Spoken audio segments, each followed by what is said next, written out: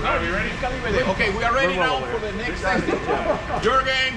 Everybody ready? Let's go. Go ahead. I could just go out to the office because I'm probably in their factory. Yeah. That is our machine for hot melt machine. Closer for you. The operator load the panel over here first. The machine recognizes the front edge and automatically start loading the foam. We create a pattern. We decide which one is going to be in, which one is going to be off, and then we create a pattern of the glue. That's a hot melt machine, by the way. And after the machine recognize the pattern, it's going to move all the way forward to the assembly station. We have these two guys here trying to assemble the things together.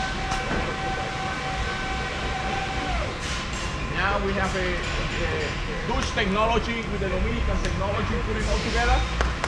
Go ahead.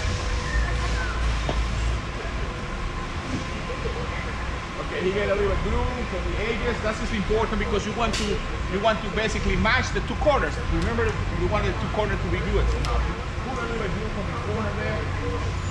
And go ahead.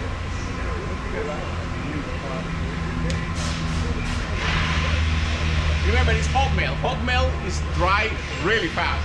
That means that part is going to be really fast dry.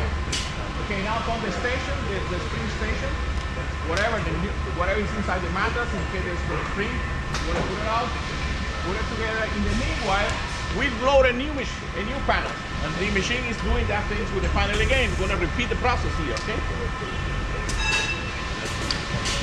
Again, same pattern, so you decide to have a different pattern, whatever you want, and from here it's going to go back into the section where they are assembling.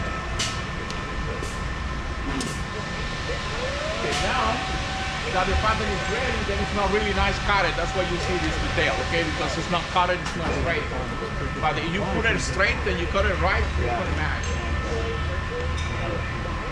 And you put all the parts together here. That's basically the assembly.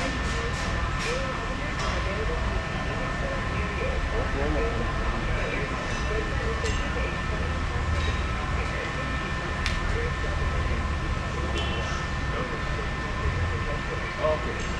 Now we have it ready. We're going to bring it into the press, so it's the next operation. That press is basically going to compress. Everybody going to help to melt the glue, all the components. You see, the press. This press is again is programmable. You can tell him how much time going to be there and all kind of stuff. It's from the computer to the beginning. And that, after the thing is pressed, it get out into another conveyor normally to go into the process of a classic operation. Now it's ready, and then you have it ready. That's just a complete cycle. You have the complete unit from here to there, and it's already gone. Thank you for being part of this.